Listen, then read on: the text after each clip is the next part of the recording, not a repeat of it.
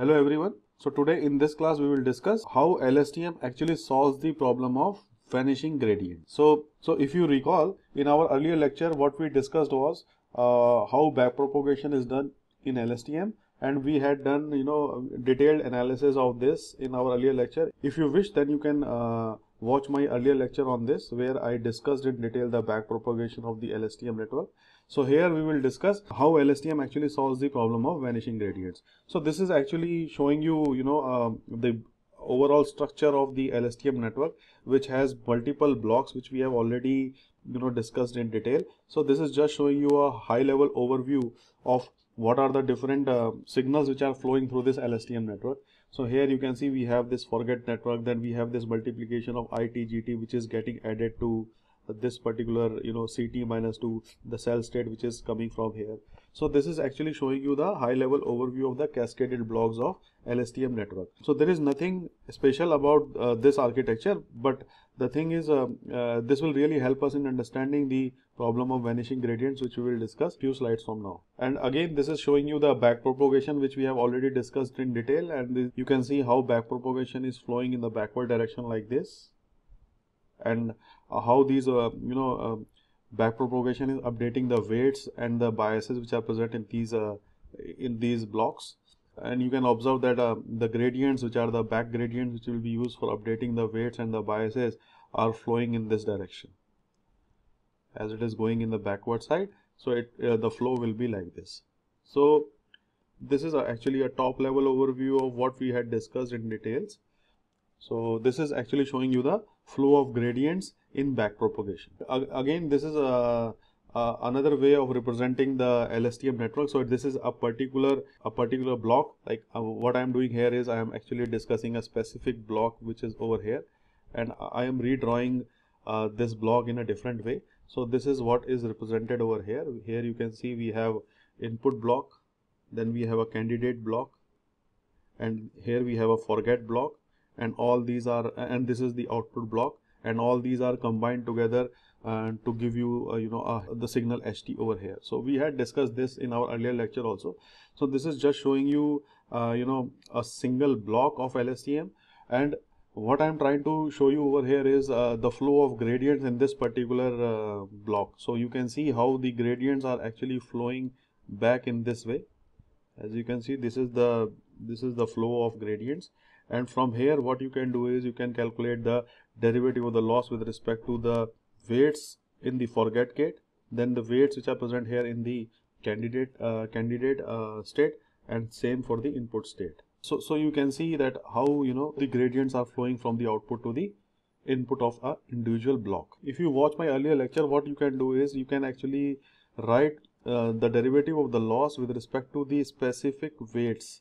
Right now here this particular weight is actually is basically a concatenation of all the weights that we have here, like Wi, Wg and Wf. So basically this particular W is representing that concatenation. So what you can do is you can derive this equation which is given over here. This is similar to what we have done in our earlier case of RNN.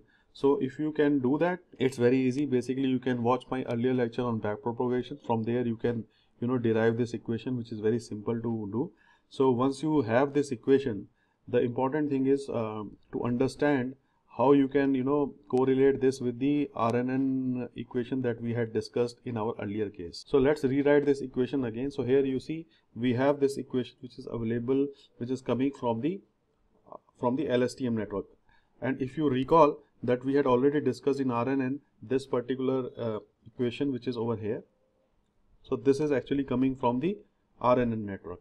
Please note that we have this extra summation which is coming here in RNN, but not in this particular case of Lstm, because I am taking a specific time instant t. If I want to calculate the total loss with respect to W, then it will be summation of t running from 1 to capital T, that the derivative of the loss at a specific interval time t with respect to W.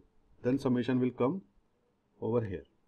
And because we are actually looking for a specific instant of time t, that's why the summation is not there. So now if you recall from our earlier lecture on RNN, we saw that this is basically the main problem here, which creates a exploding or a vanishing gradient problem. So let us see how Lstm actually removes this problem of vanishing gradients and exploding gradients which are exhibited by RNN. So if you observe carefully, in case of RNN we have this factor which is actually responsible for creating exploding and vanishing gradients. We have explained this equation in details in our earlier lecture. So if anybody is interested, he or she can watch my earlier lecture on this. So what we observe in case of LSTM is basically this. So this is the factor which is now here, but the rest of that, but rest of the equations are nearly same. But the only difference is this particular factor. Here we have Ct over Ct minus 1, and here we have H over Hm minus 1. And one of the intuitions of having this factor in place of this factor is that we already know that the hidden state is basically divided into two states in case of LSTM. One is the Ct, that is the cell state, and the hidden state itself. So it's because of that reason the Ct, that is the cell state, is appearing here. So let us see how we can infer that our LSTM is free from vanishing gradient. So here if you observe that this factor was the main culprit, at this actually created exploding and vanishing gradient. So if we can, if there is a way, if we can make this factor equal to 1, then what will happen is this particular term, which is 1 over t minus k, which we have already discussed in our earlier lecture in details, you can watch it from there. So this particular thing which was earlier, let me recall it, this factor 1 was earlier alpha beta to the power t minus k. So if we can make this alpha beta term equal to 1, then there is no problem of vanishing gradients. So here in LSTM, actually what happens is this alpha beta turns out to be 1. That is, if you observe this factor, that is that this particular factor turns out to be 1. So if this factor turns out to be 1, means alpha beta is 1, and because of that this whole factor which is over here, which was earlier creating the problem of exploding and vanishing gradients in RNN, which is now replaced by this, is actually equal to 1. So the thing is, the problematic factor is completely removed. So that's why we do not have any vanishing gradient problem. So here, because this gradient is exactly 1, it ensures that information stored in the memory cell is not suffering from vanishing gradients. So this is the thing. And the basic idea, like how we are maintaining this equal to 1, basically come from two reasons. The first reason I will show you through equation, and the second one will come from the architecture of the LSTM itself. So if you see, one of the equation that governs the cell state is basically this one. So what you do is, if you are doing a partial derivative of Ct with respect to Ct minus 1, then what you are getting is a forget gate Ft, and this forget gate Ft can be either 1 or 0. So it can be a direct connection like this, or there is no connection in between the two wires. So this is basically a direct connection. So there is no in between, there is no flow of information from other sides, like there is no flow from here or from here. So this Ft is acting as a gate. So if you see, in the case when there is a direct connection, I am showing you the path of the LSTM network. So here if you observe this particular this particular thing which I have drawn over here, if you observe closely, then this is actually I am drawing this. So it is basically this thing. So this is the thing which I am drawing. So if you observe here closely, then we have this factor Ft which is over here, and then we have a ITGT factor also, right? So when your Ft is 1, what happens is there is a direct connection. There is a direct connection between Ct minus 1 and Ct. So there is a direct connection between that. So it's basically some way or the other acting as a skip connection. So what you are doing is you are actually having a connection between Ct minus 1 and Ct, and which is controlled by Ft. So what Ft is doing is, it is either connecting Ct minus 1 directly to Ct through ITGT, or it is basically disconnecting it from its path. So that's why actually we have so that's why we do not have a vanishing gradient problem here, because of the direct path.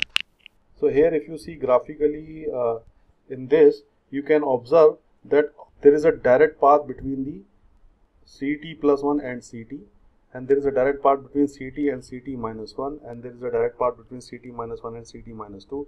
All of it is controlled by the forget gate here. So if forget gate becomes 0, the connection will go away between the two paths, and if the forget gate is 1, then there is a direct path which is connecting between CT and CT plus 1. So this direct path ensures that there is no vanishing gradients along the path when we are doing backward propagation. So through the architecture you can also realize that why LSTM architectures do not have vanishing gradient problem. And the second reason from where you can observe this is through this equation. That is, the derivative of this is due to the forget gate, and forget gate is a controlling gate which either makes the connection 1 between CT and CT minus 1 or make it 0. So some way or the other it is motivated from the residual connections also which we have in CNN architectures. So they also helps us in avoiding the vanishing gradients by providing a direct path between the two layers, so that when the backpropagation is done, the derivatives will flow through these direct paths instead of going through this path in case of residual networks. So this finishes off with the reason why LSTM networks do not suffer from vanishing gradients. So thanks for watching my lecture. See you next time.